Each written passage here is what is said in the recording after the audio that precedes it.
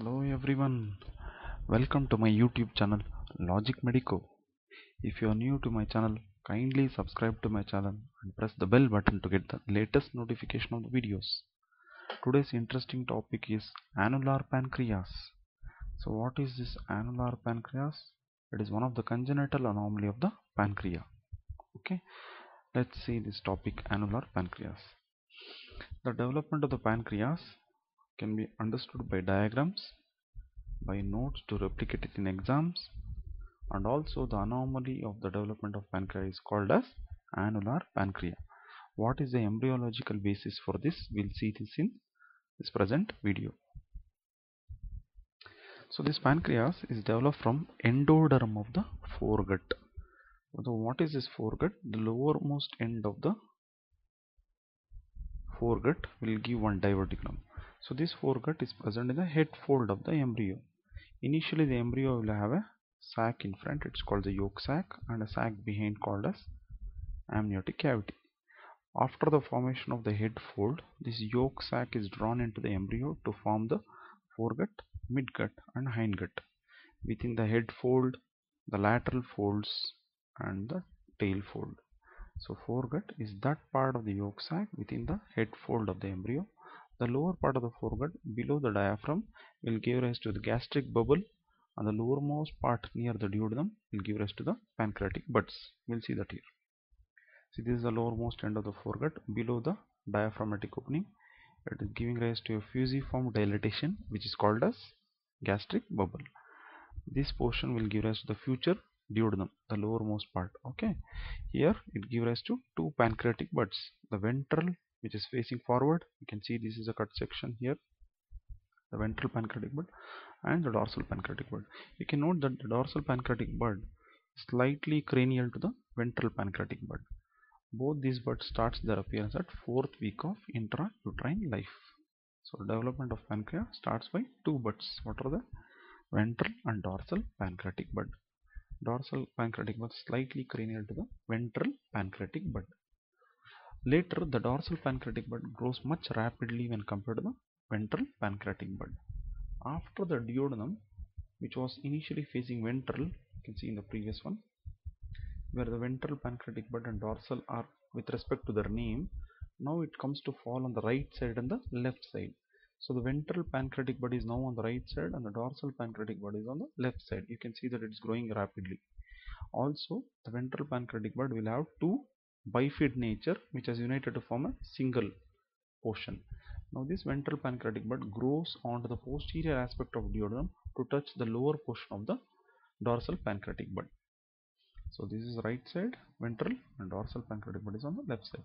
You can see that it has grown behind the duodenum to join the lower portion of the dorsal pancreatic bud.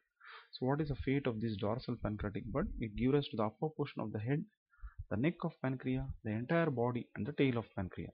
Whereas the ventral pancreatic bud, along with the bile duct, it has moved across the posterior surface of duodenum to give rise to the lower portion of the head and tongue-like projection called as uncinate process. You can see that here as well. The ventral pancreatic bud has given rise to lower portion of the head and the uncinate process. So that is due to axial rotation of duodenum. So in summary, the pancreas is developed from two bud, ventral and dorsal pancreatic bud. Ventral bud initially bifid in nature, later which was initially anterior or ventral now shifts to the right side. That is because of duodenum falls on the right side. And dorsal pancreatic bud grows much rapidly when compared to the ventral pancreatic bud. Ultimately, due to the axial rotation, that is duodenum rotates upon itself, that is axial rotation, the ventral pancreatic bud moves across the posterior surface of duodenum to touch the lower portion of the dorsal pancreatic bud. Therefore, the pancreas is presently shaped like this.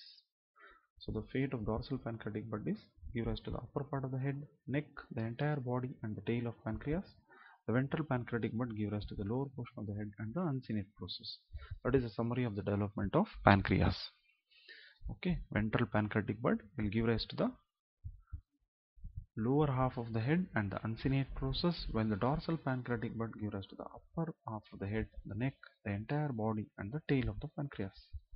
Whereas coming to this condition called as annular pancreas, Why this happens?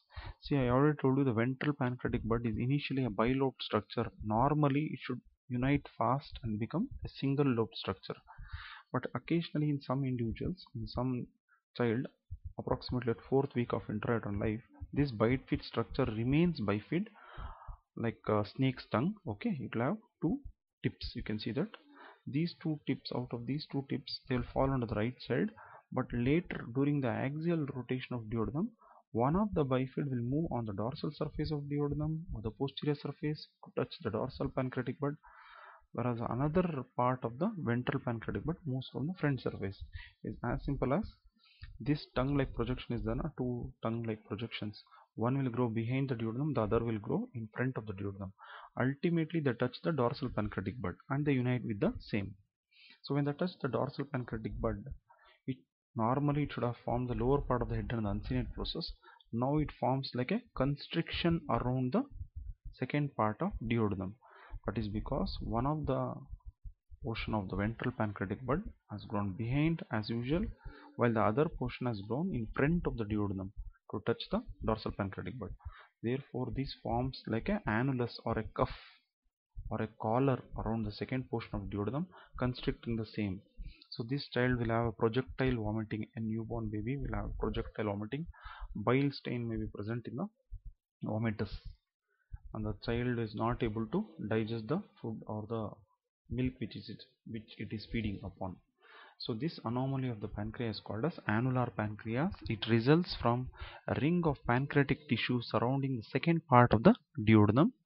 It occurs in 1 in 15,000 live births, and it is associated with other conditions like esophageal atresia, congenital heart disease, and Down syndrome. That is just this annular pancreas genetic abnormality is associated with other genetic abnormalities which are involved in same genes: the esophageal atresia, the congenital heart disease, and the Down syndrome. So this is an interesting point. Here you appears like one air shadow is here, another air shadow is here. This air shadow is the gastric air shadow. This air shadow is the duodenal air shadow. Here there will be annular pancreas. This is called as double bubble sign. It appears like two bubbles are there inside the abdomen.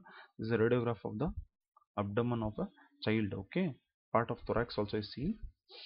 So this double bubble sign is a radiological finding in annular pancreas, but it is not diagnostic of the same. Okay, it is one of the finding of annular pancreas, wherein one of the air bubble I already told you it is there in stomach, while the other air bubble is there in the duodenum. Unfortunately, this double bubble sign is not only seen in annular pancreas, but it is also seen in other condition.